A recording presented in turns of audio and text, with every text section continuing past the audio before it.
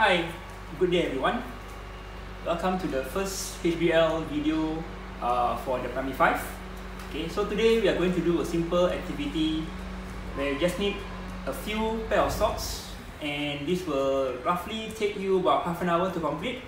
So yeah, let's get started. Okay, so basically what you need is one pair of socks, or you might want to have another pair standby to make this item bouncier.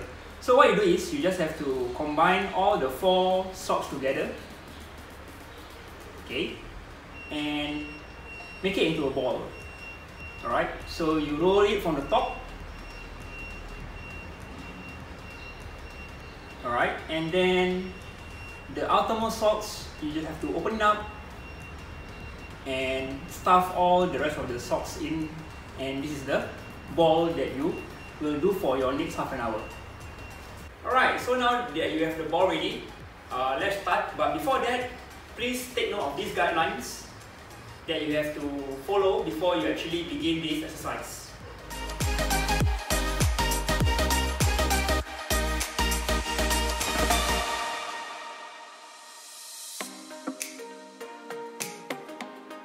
For the warm-up, okay, this is what you're going to do. Hold the ball with your right hand and just have to toss it in the air slightly above your head level and catch it with your right hand. Okay, so do it 10 times. 3, 4, 5, 6, 7, 8, 9, 10. Next, shift it to the left hand and then repeat the same thing for 10 times. 1, 2, 3, 4, 5, 6, 7, 8, 9, 10.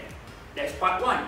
Part 2 of the warm-up is you transfer the ball from your right hand to the left hand by ensuring the ball moves in a rainbow shape.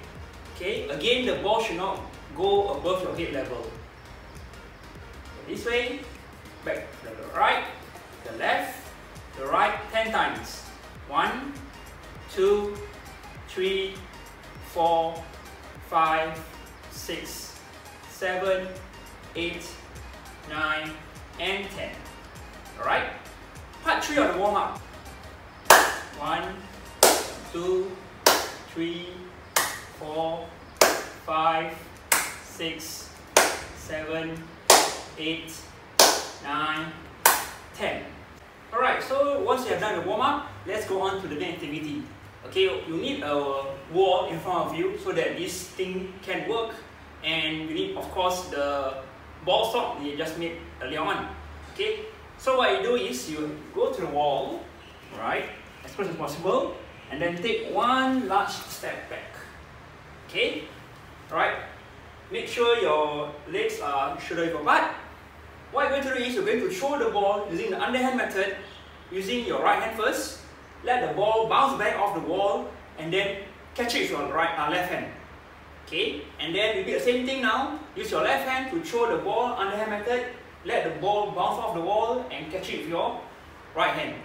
Okay, we do for 1 minute and then we try to see how many times you can catch the ball without the ball dropping to the floor. If the ball drops to the floor, your count will start from 0 again. Alright, ready? Let's try. 1, 2, 3, 4, 5, 6, 7, 8, 9, 10, 11, 12,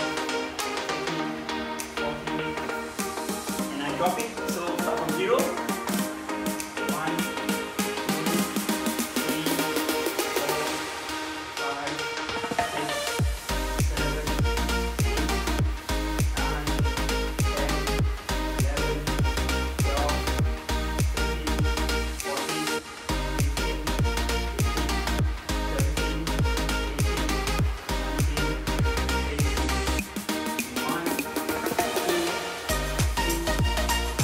So how many bounces do you manage to attempt in 1 minute? Yeah, a few questions. How high do you throw the ball? Do you think that by throwing the ball higher it's easier for you? Or if you think that the ball is better for you to catch when you throw it lower? Or maybe to some of you, the ball can be caught easier if you throw it at eye level. Alright? So you have to experiment it and try out for a few times before you can actually find out the best method for you. Okay? So this exercise is to train your hand-eye coordination skills. It's very important for you to have very good hand-eye coordination skills if you want to play games such as badminton, mini tennis, volleyball, or all the other net barrel games. Because what you need to do is, in these games, you need to move, alright, and hit the ball back, which might come to you at a very fast speed. So with good hand-eye coordination skills, you are able to play these games better. Yeah, so what I just showed you just now is a very good training to make sure that you have a very good way to train up your hand-eye coordination skills. Okay? Yeah, so again, it's a very simple activity. You may do this anytime that you want and train up as much as you can during this HBL period. Okay, that's all for me. Thank you very much.